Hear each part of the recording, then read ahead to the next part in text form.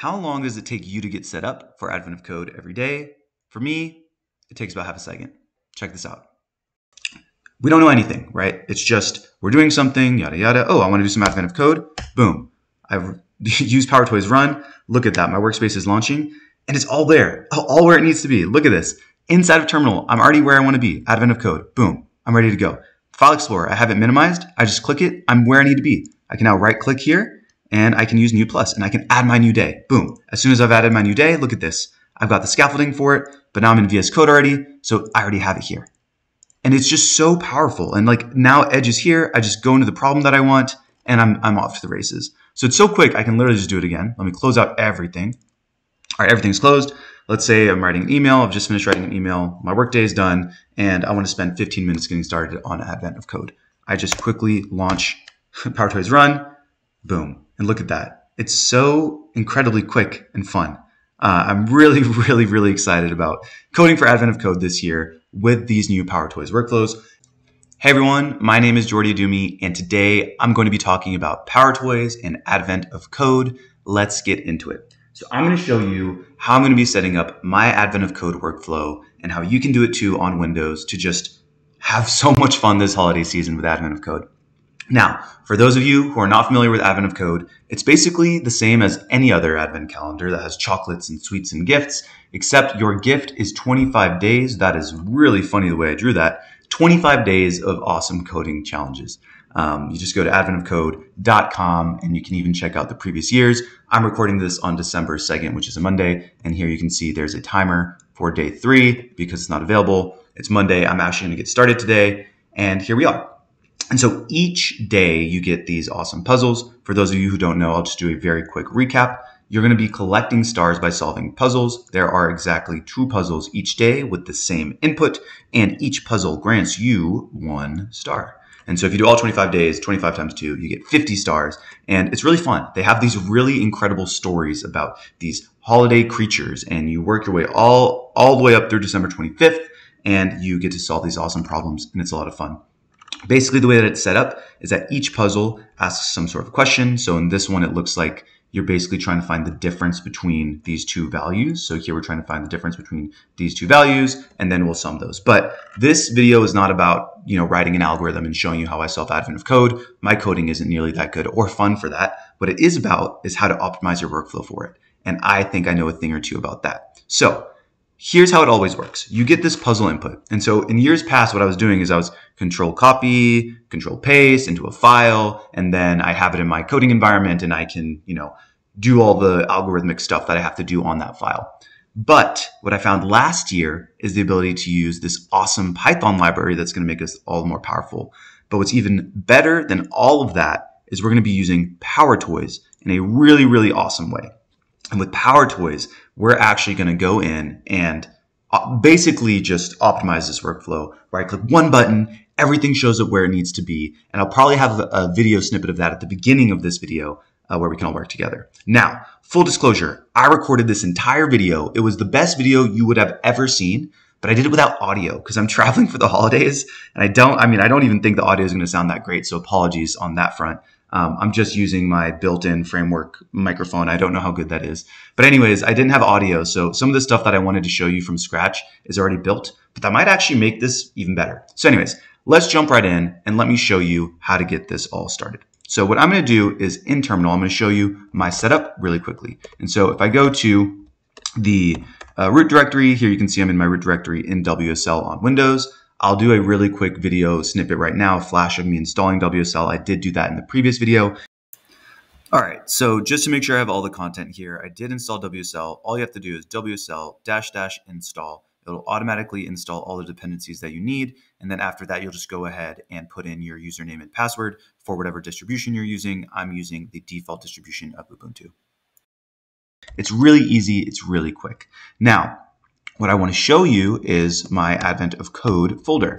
Here, what I have, you can tell by all the things in here, I have a bin folder, include lib. All that is a virtual environment that I've created. I highly recommend that when you're doing stuff in Python, you create a virtual environment. This flow actually works really well, even if you don't use Python, so don't let that stop you. I'm going to walk through the Python library because I think it's cool, but I'm sure there's equivalents for other languages like Rust and C#, etc. So anyways, here I've got my Advent of Code library, my directory, and this is the library. So what I'm going to do is I'm just going to show you sort of what I've got set up in here.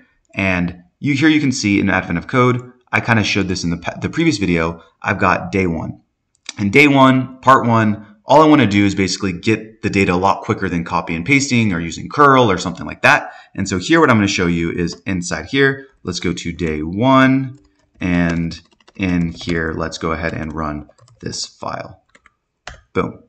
Oh no, it didn't like that. No module named aocd, but I just ran this. Oh, you know what? Okay, this is a good lesson for all of us. You actually have to activate your virtual environments. So what virtual environments are is they're sandboxes, but they can also be a little tricky. If they're not activated, you're not going to be able to find the things inside of it.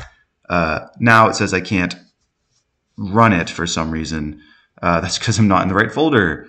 Gosh, perfect.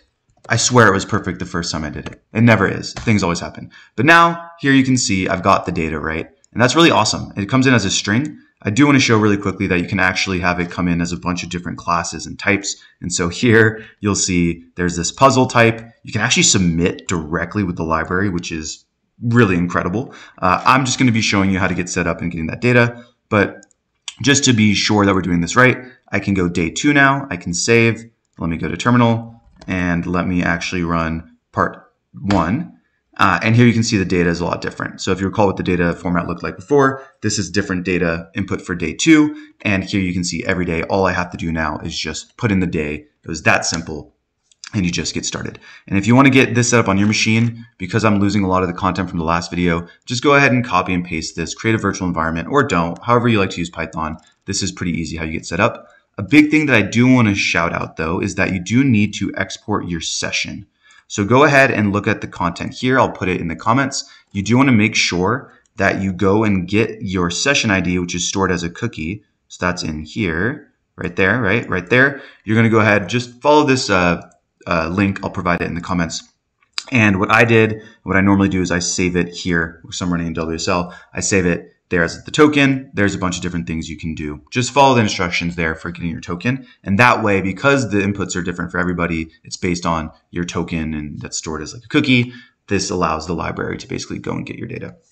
So this is really cool. This is great. However, this just kind of gets the data quickly. Like I want to get to a point where I just click a button and all my windows go where they're supposed to go in the context that I want them. And I can quickly generate the files that I need in the scaffolding to just start coding. Because Advent of Code is all about doing the algorithms, and that's the fun part. And so this is where I get to show off two really awesome new PowerToys. And so a new PowerToy is called New Plus. That's kind of fun. And what it does is it creates files and folders from a personalized set of templates. Okay, what does that mean? So let me go to the location of where these templates are stored. Basically, you can create any file or folder in here, and then that thing can be used in the future from other directories. And so here what you'll see is I actually created this day X folder, right? So what's inside of day X? Well, inside of day X, there's just two files, part one and part two. I think you might be able to see where I'm going with this. Let's just open one in code so we can see. And here you can see what I have is just right now, super simple scaffolding. This will probably evolve as I get back into the flow of actually solving these problems. But here you can see both parts just have the scaffolding so I can quickly get the data and I don't have to worry about copy and pasting. If you use any other sort of functions or methods or files or helpers or whatever, you can go ahead and bake it into your scaffolding. So this is really cool. So why is this so cool? Well, let's say we go to our Linux folder where I'm actually going to be running my code and writing my code. Let me go to my Advent of Code. Here you can see I've already done this once, but if I right click, look at that. In the context menu, oops, I accidentally made it go away. In the context menu here, right, there's all of those different scaffoldings. So like all I have to do is click on day X. So let me actually remove this. I don't need this. Are you sure you want to permanently delete this folder? Yeah, whatever. How big a deal can that be? Let's refresh. If I right click and I go to New Plus and I go ahead and just select that thing. So in this case, oh, it went away. Let me go ahead and select that thing, day X. Now let me refresh. Here you can see I have day X already inside of the folder that I need. I can double click on it and I have this sort of scaffolding. So that's a big part of what we're doing, but it's not the biggest thing. Where this gets really interesting in the video sizzle, if you were interested in that, This is all going to be powered by this thing called Workspaces. So let me go ahead and I'll show you how Workspaces works. Windowing and layouts inside of the new PowerToys and this new utility called Workspaces. And in here, what we can do is we can launch the editor. And you'll see here, I already created this advent of code one 13 minutes ago in my previous run, but I'll go ahead and basically show how this all works more or less here. So I'm going to set up basically my environment the way that I would want to if I were actually coding and solving this problem. And so for me, probably on a bigger screen, that's okay. I would have on the left-hand side this window that has the problem where I can read through the problem and understand what the question is. And on the right-hand side, I would have my coding, right? I would have VS Code and I'd be able to write it out. And then over time, maybe it'll take over the screen. But when I first get started, I want to be able to read the question. I want to be able to write some code, maybe print out the data, manipulate the data, that sort of thing. The other stuff that I would want is like, I usually have Terminal. You can notice here, I use Terminal a lot. And I have Terminal open up to the right folder because I need to do my work there. What I need to be able to do is basically open up File Explorer into the right context so I can quickly use New Plus. So let's see how this all works. I'm going to create a new workspace and I'll click Capture. And now what you're seeing is really cool. So I have two screens. Right now on one screen, I'm using OBS so I can record this video for you all. And then on the other screen, I've got all the content that you're actually all seeing. And so if I hover over Terminal, you'll see actually, like, let me open up Terminal. This is where it is on the screen, right?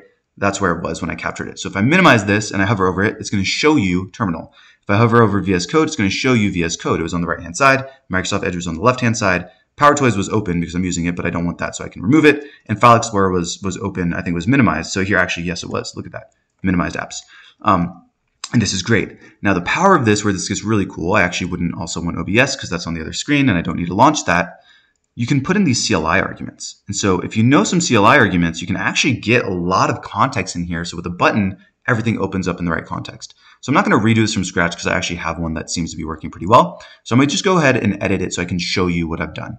So for Visual Studio, what are my command line arguments? Well, I'm using a remote Visual Studio instance where I'm basically remoting into WSL. I'm using Ubuntu. So here, that's what you're seeing here is the Ubuntu. And then this is basically the root folder that I want to be in. That's good enough. If I open to that folder, that's my virtual environment. I'll see the bin and all that stuff in VS Code, but I'll also be able to see any of the days from the previous days and that sort of thing. And I want that to be, like you'll notice here, it's highlighted. It's going to be on the right-hand side of the screen. Microsoft Edge, I want it to just open to, Advent of Code. So that's simple. I just want it to open to my current, year, what I'm doing, which is 2024, this year.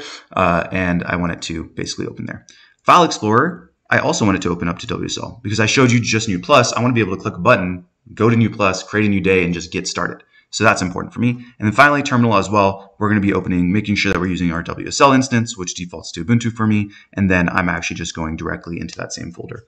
And so with all that said, let's go ahead and show this in action, which is super cool. So I'm going to close all of these things, right? There's no context now when I'm finished closing all this. Okay, great. Let's close this too. We don't know anything, right? It's just we're doing something, yada, yada. Oh, I want to do some advent of code. Boom. I've used PowerToys run. Look at that. My workspace is launching and it's all there, all where it needs to be. Look at this. Inside of Terminal, I'm already where I want to be. Advent of code. Boom. I'm ready to go. File Explorer, I have it minimized. I just click it. I'm where I need to be. I can now right click here and I can use New Plus and I can add my new day. Boom. As soon as I've added my new day, look at this. I've got the scaffolding for it, but now I'm in VS Code already. So I already have it here. And it's just so powerful. And like now Edge is here. I just go into the problem that I want and I'm off to the races. So it's so quick. I can literally just do it again. Let me close out everything. All right, everything's closed. Let's say I'm writing an email. I've just finished writing an email. My workday is done, and I want to spend 15 minutes getting started on Advent of Code. I just quickly launch PowerToys run, boom, and look at that. It's so incredibly quick and fun.